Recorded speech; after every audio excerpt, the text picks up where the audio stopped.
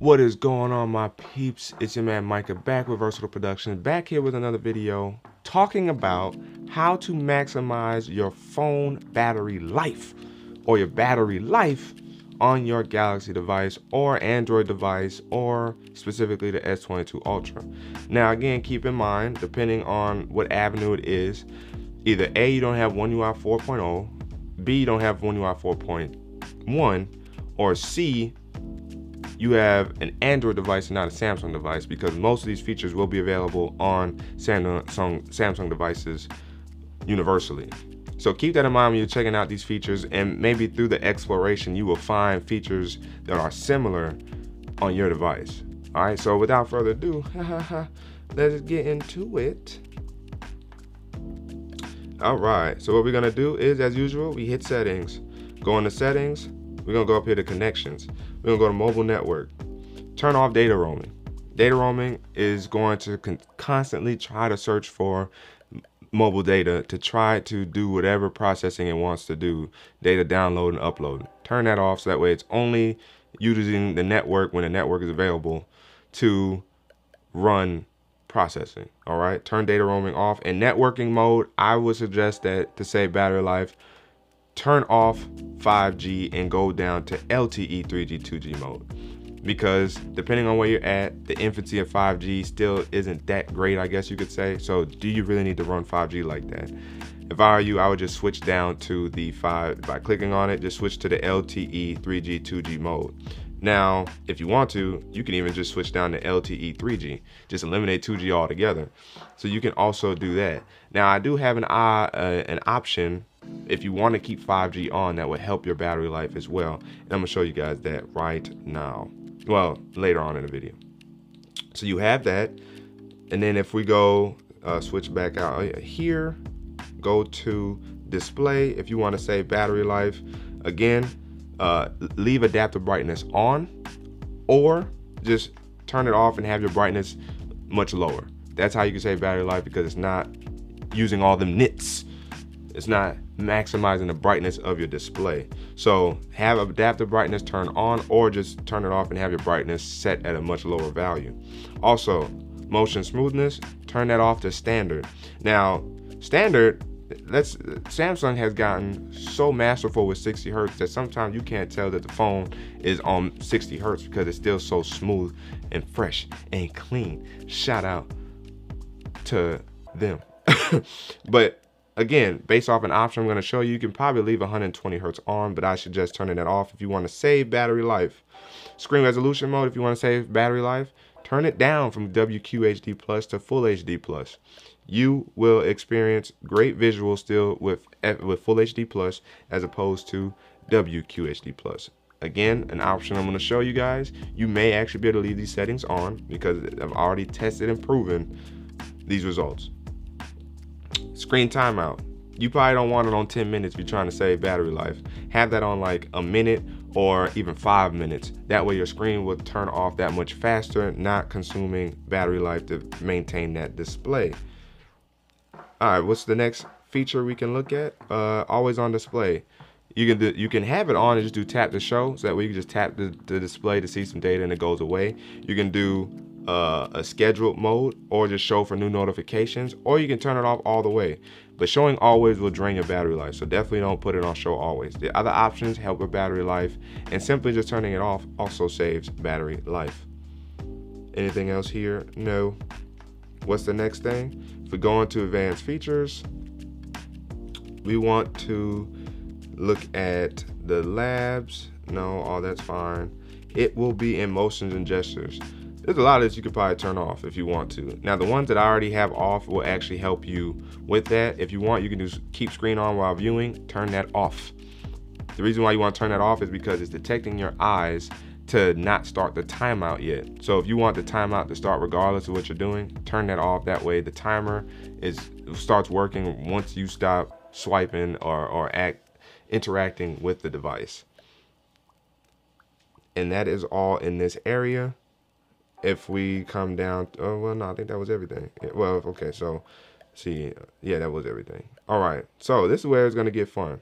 Battery care. If you go into battery, You come down here, you can instantly turn on power saving if you want to, right? Power saving turns off, always on display. It limits the CPU speed to 70% and decreases brightness by 10%. So if you have that on, you're instantly already gonna start saving battery life. So I suggest you turn that on if you just wanna save battery, period, throughout the day. You're not using your phone like that, turn power saving mode on and you're good. Or if you know how you use your phone, you know you're not gonna be on your phone like that, turn power saving mode on, it'll save your battery. So that way when you actually need the phone, it's readily available, and then you can just go on your quick, your mode notification here. If you swipe down, turn off power saving right from there, and you keep it pushing. Now, other options is in more battery settings. You can use adaptive battery, which will limit battery usage for apps that you don't use often. That's a way to maintain good battery life on your phone.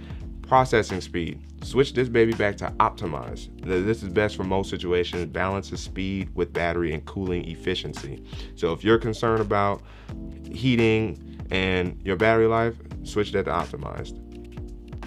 And then if you want to also protect your battery, you can turn on protect battery, which will extend the lifespan of your battery, limiting the maximum charge to 85%. That way the longevity of your battery will last longer. If you want, you can also maybe turn off some of the super fast charging, or you can even put the fast wireless charging on I thought you could put it on a timer, but I guess not. You used to be able to. At least I could, I think, with the Z Flip 3, but maybe that changed with One UI 4 or One UI 4.1. Actually, I haven't been paying attention since then. And then if we want to, the next thing we're gonna do is go into Good Guardians. This is an app that you need to download from the Galaxy Store. And then these are the modules. So if you want a battery track, you download that so that way you can track the usage of different things that you do. So that way you can also make fine adjustments to your activities on your phone to maximize the battery life. If you want, you can also go into Battery Guardian. Make sure you have app power saving on, because it will optimize the battery draining apps so that way you can extend your battery life. You can also have screen power saving on, which optimizes the battery usage of the display. So if you turn that on, you'll be able to basically exclude apps from dimming the screen instantly. So that's something to keep in mind. If you want to see your screen and immediately start dimming down when you're in apps, just turn that on. Of course, power save during bedtime. You're not using your phone, and unless you have it on the charger, you don't want it to sit battery like that at night. So make sure you have that on, so that way it limits everything to maximize the amount of battery life that you lose while you're asleep. And then of course, extend battery life by optimizing settings that use a lot of battery power. So if you click this, you can actually come in here and already cut on certain things, such as dark mode, which is another feature you can use that most things in Samsung is instant black. It's OLED black, not like the dark gray that Google does. It's OLED black. So if you do dark mode, that will also save you battery life. You can also put that on a custom setting. But here you can check off things that the phone can do for you. So that way, once it optimizes, those things are already set and you can extend your battery life in that direction as well. Now, if we go into Thermal Guardian, you can actually take Thermal Guardian, go in the other direction, and make sure your phone stays cool by 2 degrees Celsius. That way you're limiting the amount of performance that the CPU really needs to do. And again, if you're not doing a lot on your phone like that, you don't need it to process a lot like that, it's actually a good idea to kick it in the other direction so your phone stays cooler and your processor stays cooler. Your phone stays cooler. Good idea. Now, additional settings. This is where you can also save battery life and save yourself heating problems. Switch on limit CPU boosting when heating. Decrease maximum brightness when heating. Apply standard motion smoothest when heating. So once the phone feels like it's heating past or to certain points, you're going to want to do this. You kick it back. Now you see on my scale, it got kind of hot at one point around that 2 to 3 o'clock range, and that's because, oh, actually that's interesting, because I was not on Pin app anymore. I guess it was the initial charge. Yep, it was charging in the environment, which is interesting because it was cold in the room. So those are options you can use within Thermal Guardian to maximize your phone excuse me, and control the heating of your device. If you go into Memory Guardian, this is another great spot where you can save battery life.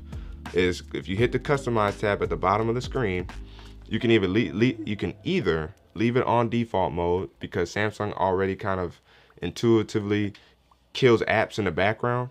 I think it was a little bit too much to my liking. So if you want to save battery life, you want to switch yours to speed up top app mode. Clean up memory to secure empty space on a regular basis. When running an app that uses a lot of memory, it will help to prevent slowing down due to memory loads. It is recommended if you use the game frequently or use a small number of apps.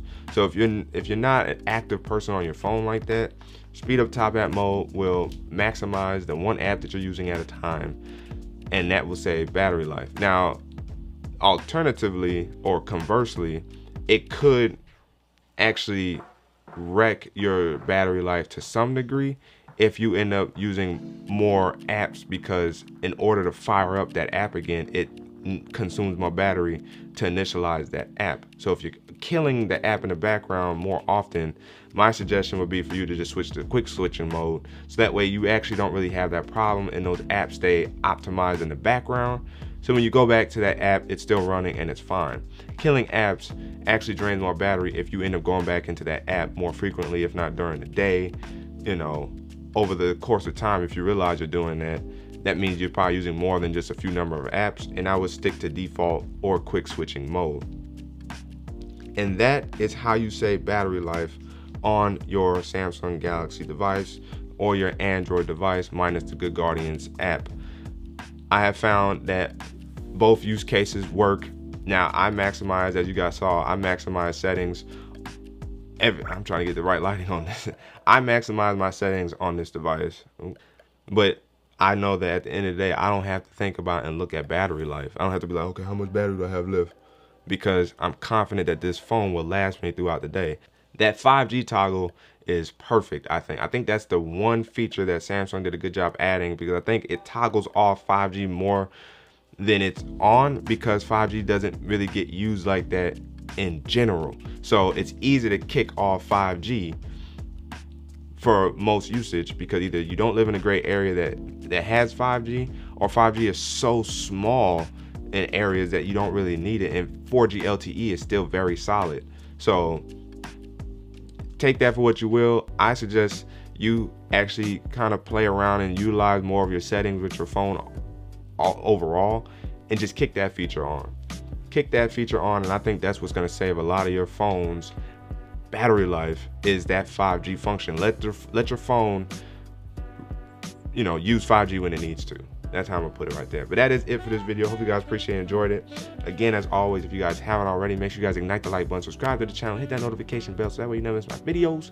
That way you can sit back, relax, and see what's cracking. And also let me know down in the comment section below what features helped you or have helped you save battery life, maximize battery life. Were these features useful to you? Were you able to find other features as a result of this video? Let me know down in the comment section below. It's your man Versatile, or Micah, signing out. Until the next video, wait for it.